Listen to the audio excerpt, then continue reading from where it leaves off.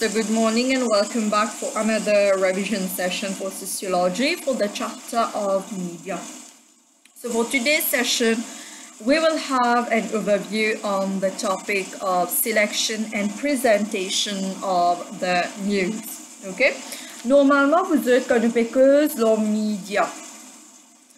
Media organizations get a huge number of stories. Mais out of these huge number of stories, il y a une selection qui ben type de stories they are going to select, they are going to use, and which type of story they are going to reject. Ok? Donc, ben sociologue vous êtes intéressé quel type de news normalement are being selected and which one are usually excluded.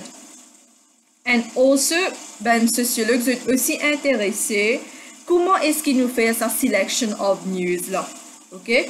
Qui après nous vous présente à ben audience. Nous avons deux types de processus par rapport à selection and presentation of the news qui expliquent là ça. Nous avons agenda setting et nous avons norm referencing, which is also known as norm setting. Okay? So first we are going to look at agenda setting. So what is agenda setting? When we're talking about agenda setting, c'est tout simplement que media li propose a very limited range of questions about a specific topic. And therefore, they are going to limit the number of perspectives from which an issue is to be explored. Ça veut dire quand media organizations peuvent selecter un topic, mettons politique, okay?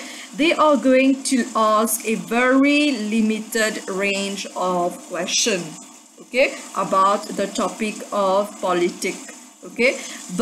And then they are going to reject, they are going to limit to a number of perspectives. Ça veut dire que c'est pas pour prendre en considération les autres types de questions. They are going to look at only a specific number of questions to cover. OK? Et aussi, c'est pour cela que nous disons ça un agenda. Un agenda, c'est quoi? C'est tout simplement que nous pécons dans une list of questions, of subjects, ou bien a limited range of public discussion. Okay, so when we're talking about agenda setting, okay, the media tend to set a specific agenda with regard to discussion, surtout par rapport à public discussion. Okay, ça veut dire ça peut include specific views, ça peut include specific stories, et ça peut include specific information, mais ça peut disregard, ça peut exclude other types of views, other type of stories, or other type of information. And also when we're talking about agenda setting, government has a very big role to play when there is the presentation and selection of the media. Okay, so sometimes what happens is that the government can describe what news are to be selected and how they have to be presented in front of the public. Okay, maintenant que nous faisons agenda setting, for example, make as if there has been a political protest. Okay, so how the media is going to present it, they could focus on the violent aspect of the political protest, et they would disregard ben raison qui fait ce que sa protest là has been taken place.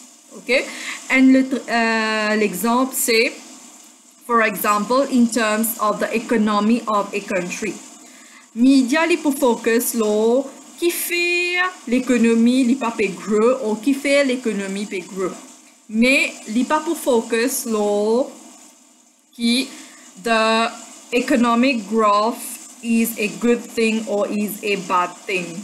Ok, ça veut dire c'est ça par rapport à agenda setting, c'est ça l'explication par rapport à agenda setting, meaning that all the news are not supposed to be presented as it is. We need to select specific things in terms of media presentation. Et aussi, il y a beaucoup de personnes par rapport qui relient à agenda setting, qui in charge in terms of agenda setting. Okay, so now we have norm referencing. So what is norm referencing or norm setting? Okay, so norm referencing or setting, it simply describes the ways in which the mass media will outline acceptable boundaries of behavior. Ça veut dire que because of behavior, the media organization will present news qui pour montrer ben public qui ben type de behavior qui acceptable in the society. Okay? Ça veut dire mass media li pour emphasize et li pour reinforce conformity to social norms et aussi li pour seek to isolate those who do not conform by making them victims of unfavorable public opinions. Okay, ça veut dire make as if there has been a crime in the country. Okay, so how the media is going to portray this article, li pour portray the culprit in a very negative image. Okay, in such a way, li pour montrer l'audience qui ce type de behavior là pas acceptable. Comment public supposé behave in reality in the society.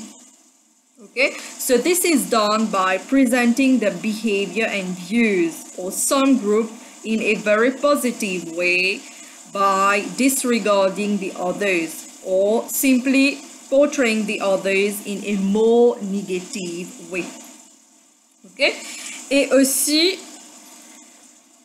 media li pour portray, li pour encourage certain conformist behavior. Par exemple, li pour capable indirectly li pour portray ki it is very useless or it is very it is not important to go on strike, or they are going to emphasize on obeying the laws, or simply by it is very important to help other people, or simply we have to be brave. So this type of behavior is most likely to be portrayed in the media. C'est ça norm referencing, okay? Et aussi, advertisement is very important for norm referencing or norm setting par rapport à media selection. Et surtout quand because the gender is stereotyping, gender role stereotyping of men and women. Okay, we tend to portray what is the specific role of women, what is the specific role of men through advertisement. Okay, et aussi through norm referencing and norm setting, they tend to discourage non-conformist behavior. Ça veut dire que the mass media is going to give extensive or sensational treatment to stories about murder and other crimes, comme on disait. Et aussi, the portray qui by breaking certain social norms, what type of punishment, what types of sanctions you are going to get. And in this way, this is going to serve as a lesson for people how they should be behaving and how they should not be behaving in the society. C'est ça norm referencing or norm setting. OK? Maintenant, nous avons des facteurs qui influencent comment est-ce que normalement news has to be selected or news has to be presented. OK? Première explication, c'est par conflict approach, that is Marxist. Donc, pour conflict approach, je dire que c'est ben riche normalement qui décide qui nous supposait what we are supposed to see, what we are supposed to hear, what we are supposed to read, and in what way we are supposed to do it. Ok? Et c'est surtout par rapport à facteur de ideology of the audience. OK? Mais un critique pour conflict approach, c'est pour pluralist approach. Pour pluralist approach, l'idée qui c'est consumer qui décide what type of news they are going to see, what type of news they are going to read or hear about. OK? Et deuxième facteur qui expliquait how the media is selected, how the media is represented is media work under constraint of space and time.